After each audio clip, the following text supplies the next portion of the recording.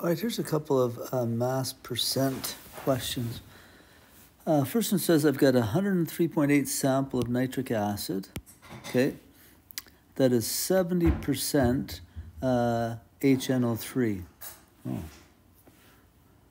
So this is my total solution, and this is what the mass percent is. Let me write my mass percent formula down. So mass percent is equal to how much solute you have divided by the total volume of the solution. Okay, so here they gave me, that would be the total volume, or total mass, I guess. I shouldn't have said volume of solution, total mass of solution.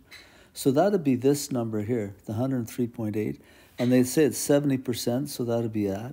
So what I'm looking for is how much solute, or how much nitric acid there is.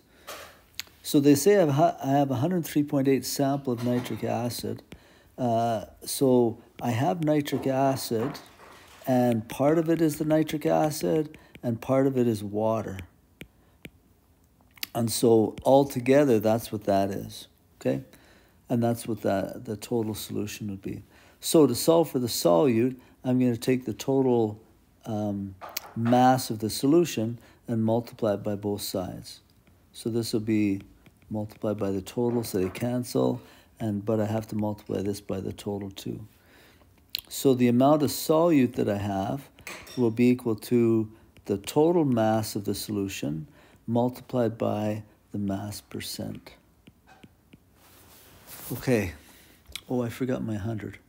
My 100 was here in the formula, so on the other side, it'll be on the bottom. Okay. So the total mass is 103.8 grams times 70 divided by 100. Okay, and let's see what that comes out to.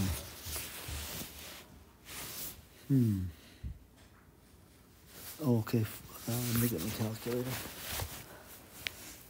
Because I'm looking at your answer, looking like it looks pretty good.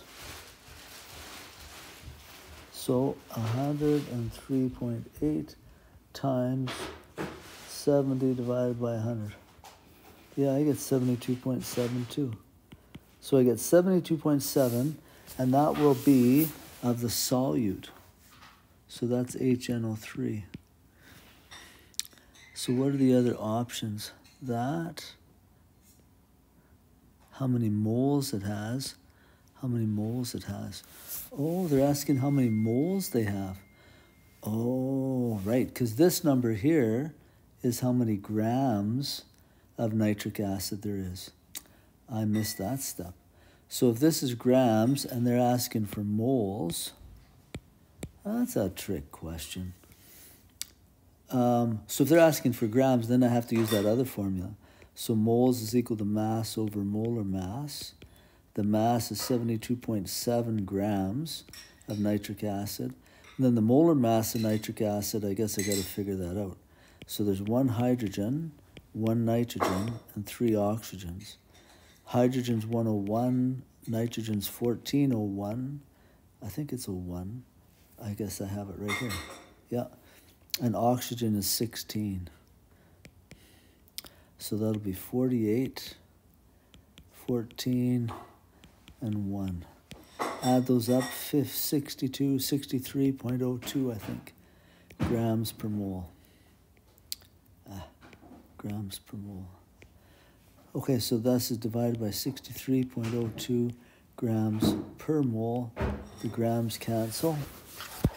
So I take that number that I had here, and I'm going to keep the number in my calculator that was 72.66, and I'll divide that by 63.02.